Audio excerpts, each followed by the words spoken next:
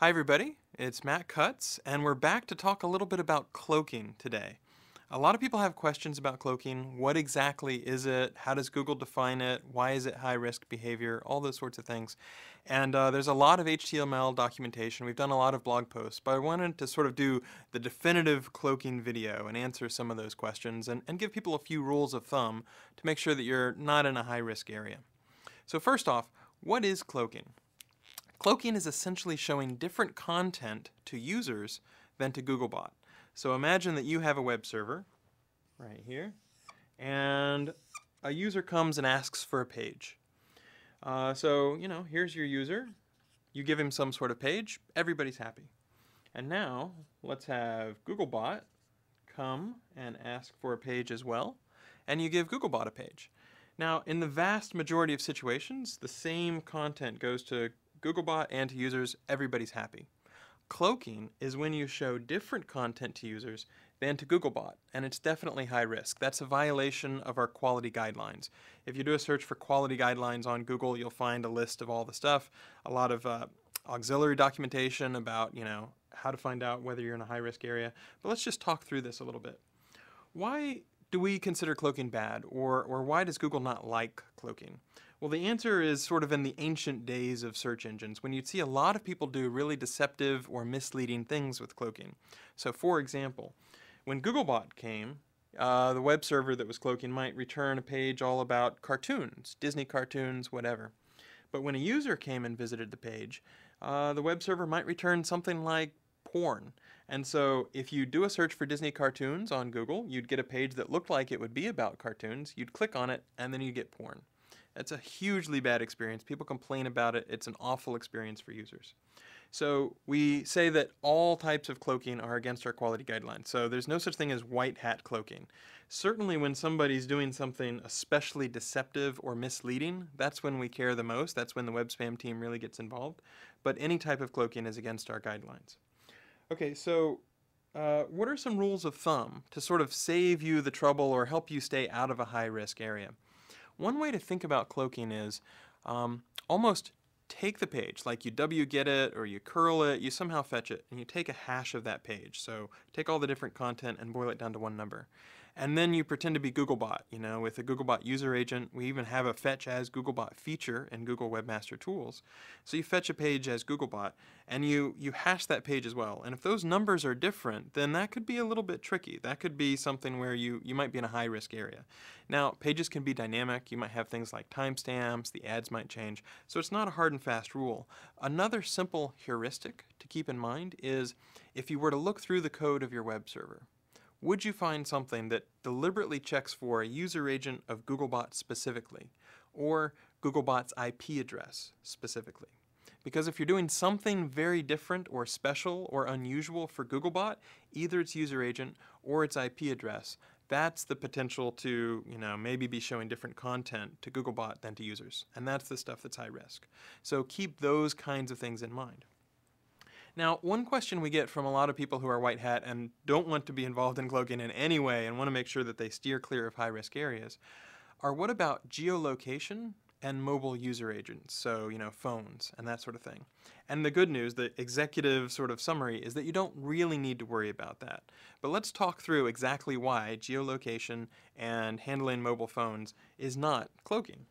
Okay, so until now, we've had one user. Now let's go ahead and say this user is coming from France.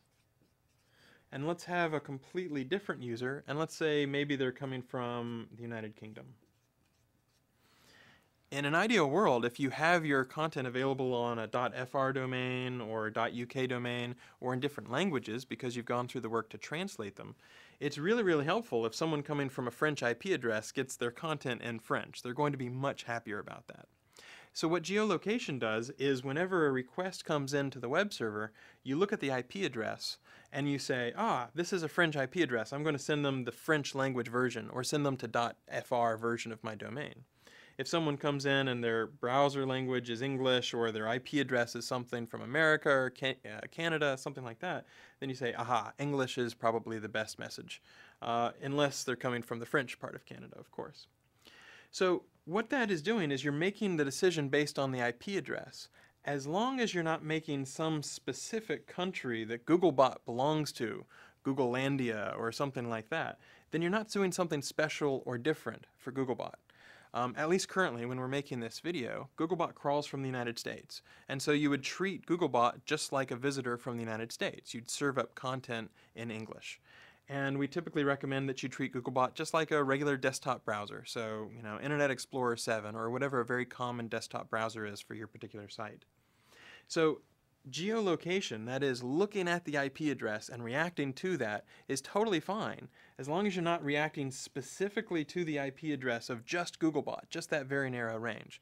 Instead, you're looking at, okay, what's the best user experience overall depending on the IP address.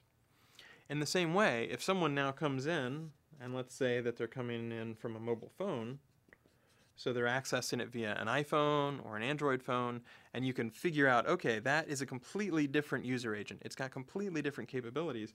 It's totally fine to respond to that user agent and give them, a more squeezed version of the website or something that fits better on a smaller screen.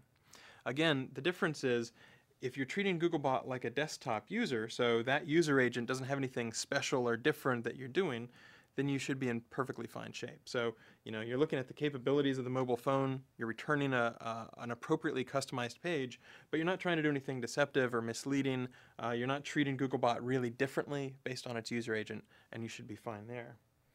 So the one last thing I want to mention, and this is a little bit of a power user kind of thing, is some people are like, okay, I won't make the distinction based on the exact user agent string or the exact IP address range that Googlebot comes from, but maybe I'll say check for cookies, and if somebody doesn't respond to cookies or if they don't treat JavaScript the same way, then I'll carve out and I'll treat that differently. And the litmus test there is, are you basically using that as an excuse to try to find a way to treat Googlebot differently or try to find some way to segment Googlebot and make it do a completely different thing? So again, the instinct behind cloaking is, are you treating users the same way as you're treating Googlebot?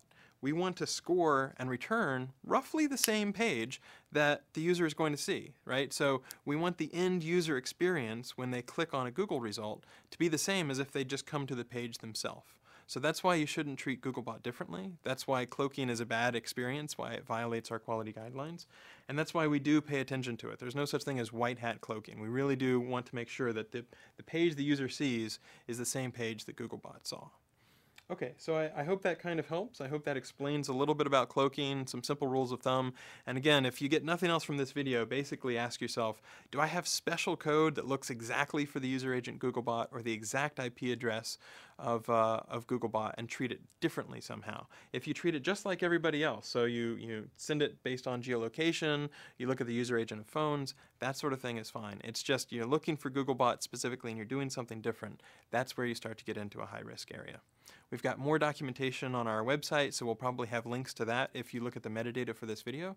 But I hope that explains a little bit about why we feel the way we do about cloaking, why we take it seriously, and how we look at the overall effect in trying to decide whether something is cloaking.